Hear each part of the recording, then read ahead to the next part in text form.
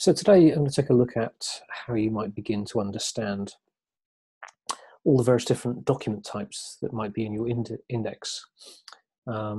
So tools like packetbeat, which I'm looking at today, looking at some packetbeat data, they generate a number of different record types, each of which have many different fields. So the list of fields in my index is actually quite long and quite large, and one of the problems I found was trying to figure out which fields you would expect to find on individual records, and which sort of things to put in your Discover tab or something. I'm using Sculptor here, as we'll see in a minute why, but it's often difficult to try and figure out, when you're looking at a new data set, which field names are going to be useful, especially if you're just dumping in lots of different document types into an index.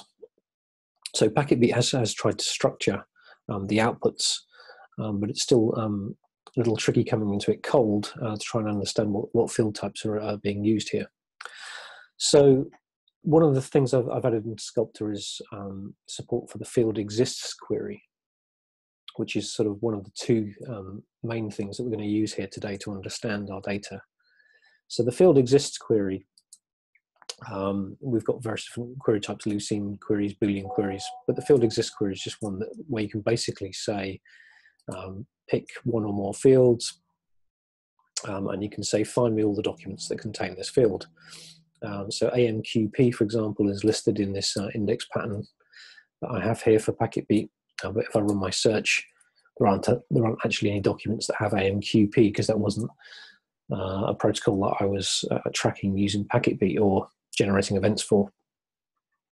So it's a bit of a game of trying to go through the various different fields and trying to figure out which ones you might have in your index and if they have any values.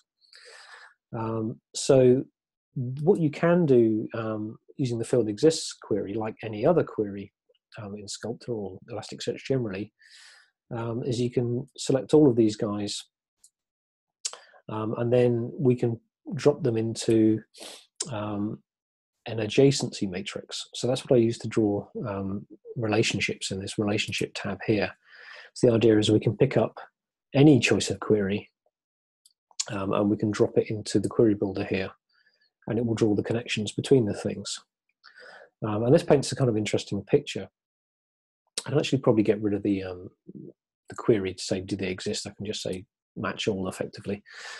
But what we can see is that there are some sort of core attributes here, and the circles are sized appropriately. So if we have a sort of slider here based on document counts, so we can see that the core attributes found on every document generated in this packetbeat index are things like type, and what else have we got? Timestamp and beat and host.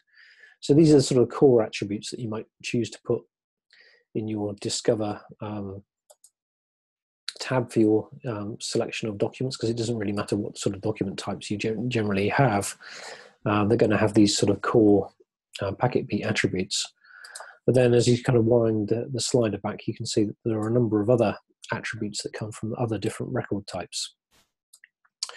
So it's perhaps interesting to figure out what sort of values go in this type field here and add those into the graph, the adjacency matrix. So we can pick these guys up and say, well, let's pick up the values now for type.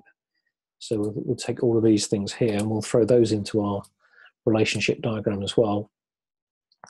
And we start to get the intersections between the types and the fields that those types generally tend to have.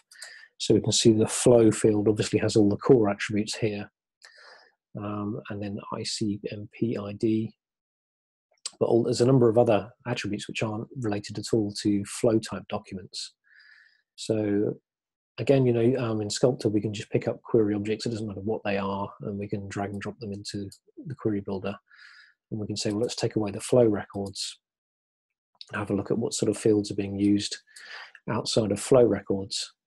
And then we can see, for example, that DNS records make use of a core set of attributes here. If we look at ICMP, though, it's using only a subset of those attributes here. So it's an interesting way of potentially getting your head around a heterogeneous index with multiple different document types and trying to understand what different types of records you have and what sort of fields you can expect to find on them. Because there comes a point when you have so many fields, it's actually quite hard to manage and figure out what you're going to do. So that's essentially the tip, is to combine the adjacency matrix with the field exists query. So I think I might have an example in my dev tools here. Yeah, so here's an example of me using an adjacency matrix in console, saying find me the interconnections between documents that can have the field type and also have the field bytes out and client port and direction. And that's what's being used to draw the diagrams that we saw in Sculptor, those kind of graph diagrams.